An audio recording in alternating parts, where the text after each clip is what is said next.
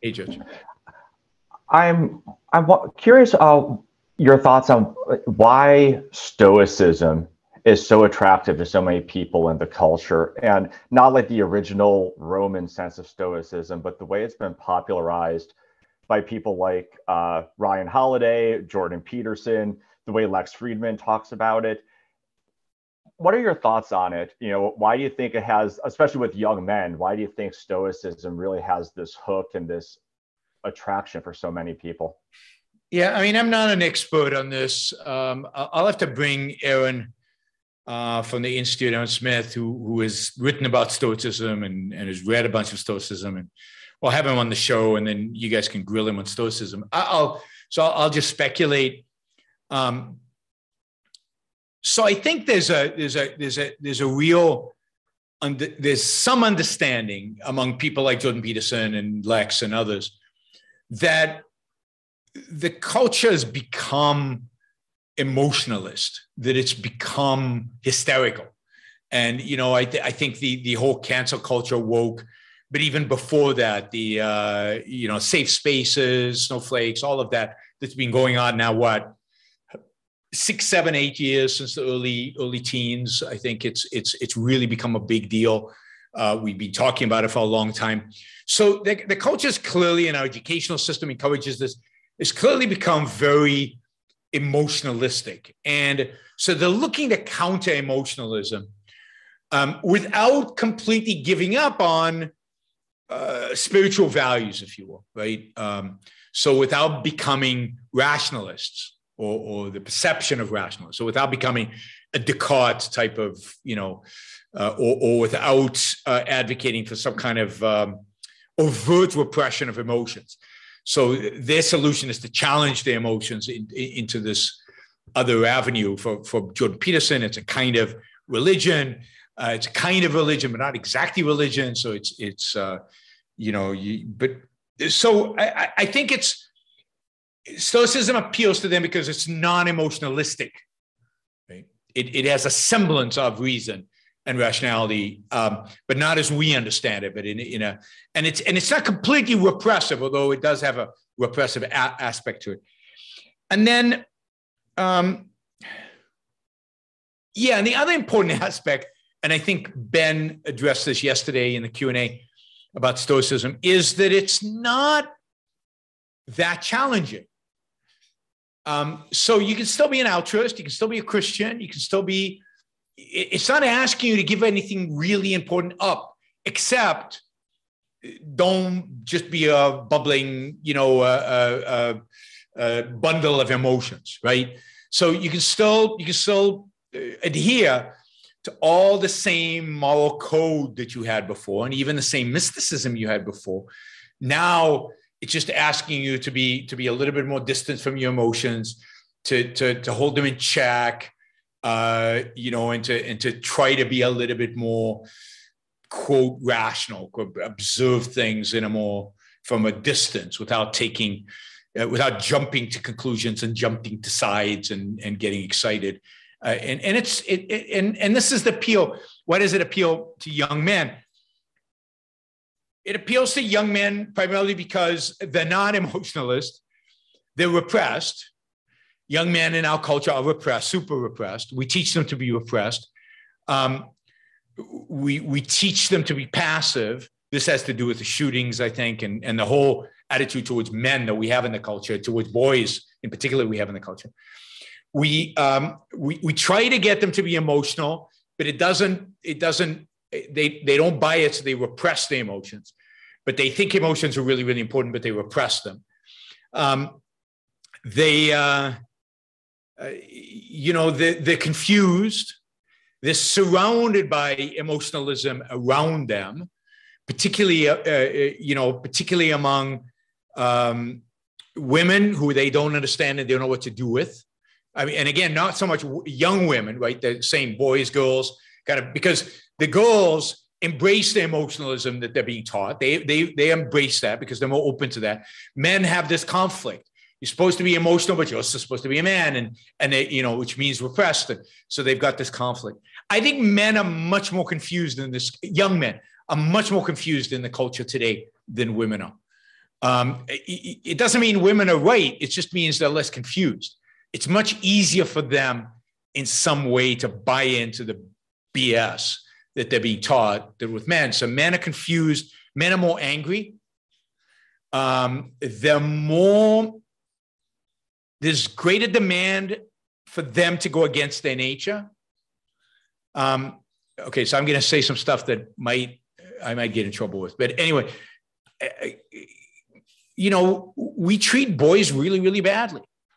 And there's a difference between boys and girls. I'm sorry, but when you're growing up, you can see it. You can see young kids in the playground, and there's a difference between boys and girls. Boys are, and some girls do this, but most girls don't. Boys are supposed to run around, bump into each other, get into a fight once in a while, get into the mud, get dirty. It's part of growing up, is being, out there in, engaging with reality, with the soil, right? With physical reality. I think girls are much better at, much more self-contained and much better at dealing without having to growing up without having to go out there and actually climb trees and throw rocks and do stuff like that. I don't know why. I don't have explanation of why, but that's my general sense of it. I mean, it has to do with, I think, Rand's view of femininity and masculinity. And men tend to be more masculine and female tend to be more feminine, but not always, and not at every ages, and not every woman, and not every man, right? So the variations. And then we restrain men and we tell them they can't do that. They're not supposed to do that. And we treat them like they should be more feminine. And we restrain them. And you add to that an educational system that can't teach and that emphasizes emotions over reason, and which is hurting both men and women, but I think ultimately creates more anger and resentment and hatred among men. And that's why you see men go out and shoot in schools, not just shoot people, but shoot in schools. And I think it's why men are looking, these young men are looking for something. They're desperately in search of answers because they're conflicted, they're unhappy, they're in much more distress than it seems that women are. And that's, and that's why I think you find men engaged much more in a search for answers, intellectual answers. Women are much more comfortable in the world in which we live than men are, just generally. And therefore, so if you look at intellectual movements, particularly radical intellectual movements, are dominated by men, because men are constantly in search of, men are constantly in search of something. And I think women are more comfortable, partially because for so long, women were oppressed. And there's a certain liberty now. They have the freedom, and they go, that it's not as urgent it is for men who feel like something's changed for them in a negative sense. For women, the change over the last 100 years has mostly been positive in terms of their ability to live their life. I don't know. So that's my somewhat rambling thoughts about all of that. Thank you. Not organized as well as Alex's book. But it's a fascinating issue. It would be interesting to get a psychologist to talk about it. And then Stoicism, I'll definitely have Aaron Smith on, because obviously Stoicism is so prevalent today, particularly in Silicon Valley. I think the thing that really jumped out at me, it is something that's everywhere. And I think there is that superficial masculinity about it that men, we don't show our feelings.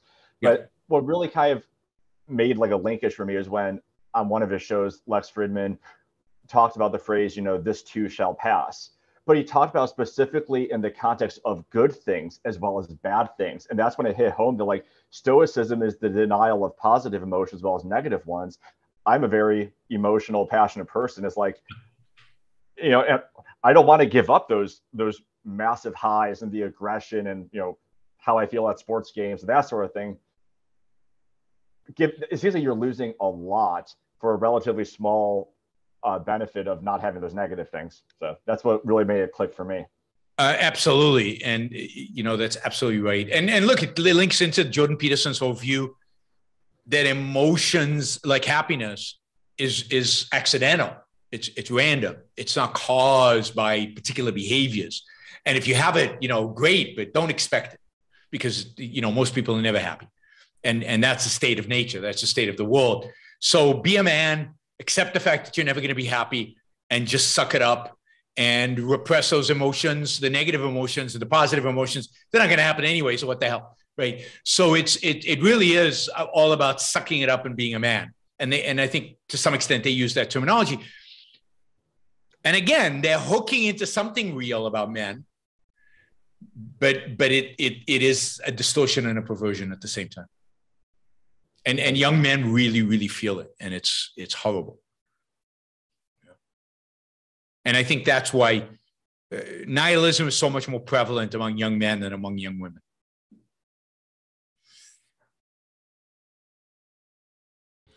Thank you for listening or watching the Yaron Brooks Show. If you'd like to support the show, we make it as easy as possible for you to trade with me. You get value from listening. You get value from watching. Show your appreciation. You can do that by going to yaronbrookshow.com/support, by going to Patreon, Subscribestar, Locals, and just making a appropriate contribution on any one of those channels. Also, if you'd like to see the Yaron Brooks Show grow, please consider sharing our content, and of course, subscribe. Press that little bell button right down there on YouTube so that you get an announcement when we go live. And for those of you who are already subscribers and those of you who are already supporters of the show, thank you. I very much appreciate it.